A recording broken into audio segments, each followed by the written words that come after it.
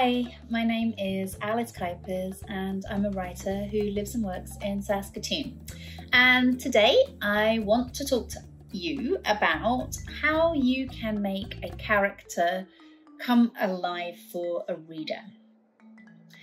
I've published 10 or 11 books now, and one of the things I find that's really important when I'm working on a book is for me to really feel a good sense of who my character is. And so one of the things I do before I even start writing the book, and it's a little bit strange, but I don't really care, is I sit down with the pretend character and I get them to answer a series of questions. And I've shared the link below of the questions that I use, but I actually ask the questions as if the character is able to answer them themselves. So it's a little bit strange because the person's not real, but for me, it makes that person feel more real. So I might ask simple questions like, what's your favorite food? Or what artwork do you like to look at? Or what books do you enjoy reading? But I also like to get to know a bit more detail about who that person is by really thinking deeply about the bigger questions. If they could travel anywhere in the world, where would they go? What do they most want in life? What's something really embarrassing or awful that's happened to them in their past? Are they sad about something? And the more questions I ask, the more that character starts to have interests and objects perhaps that they would have in their room. So I start to create the space around the character too. So something I might think about quite a lot is what would be in that character's bag? What type of bag would that character take to school maybe? What would that character have on their bedside table? Where would that character sleep? What type of wallpaper or paint or posters would they have on their wall? Are they messy or are they very tidy? I might think about what that character would pack if they were going to go on a holiday or a trip.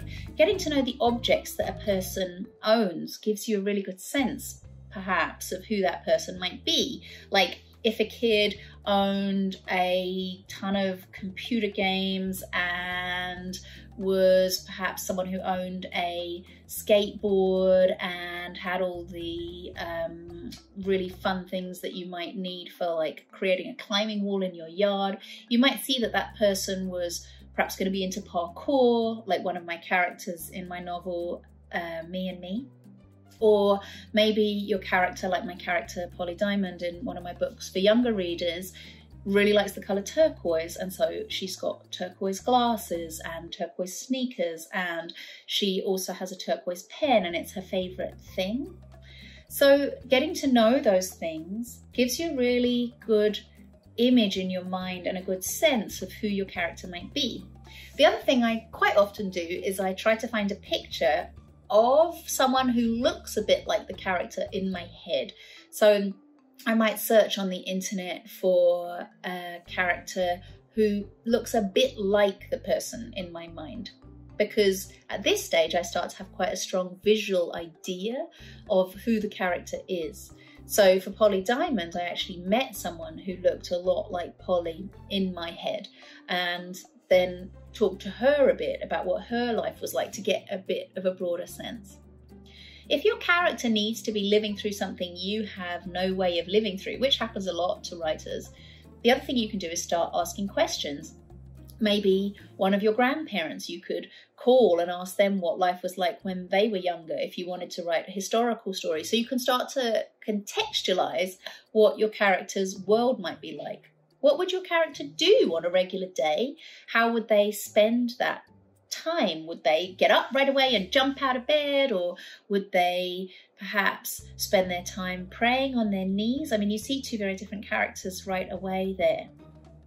So once I've done all that work to get to know a bit about what my character likes and doesn't like, and what they own and what their space looks like and what they like to do with their time, then I start thinking about the most important thing when it comes to writing a character that I think I can share with you.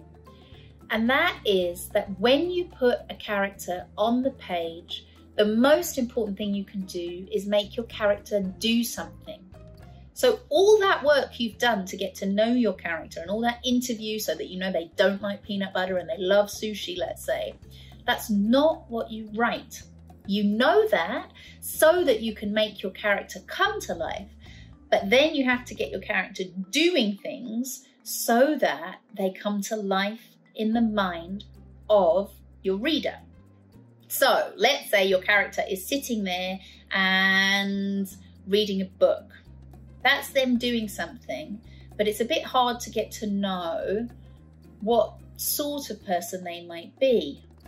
What if they were reading a book and it was about a celebrity and they suddenly started taking pictures and posting those on Instagram? You would get a sense, okay, this person is interested in social media.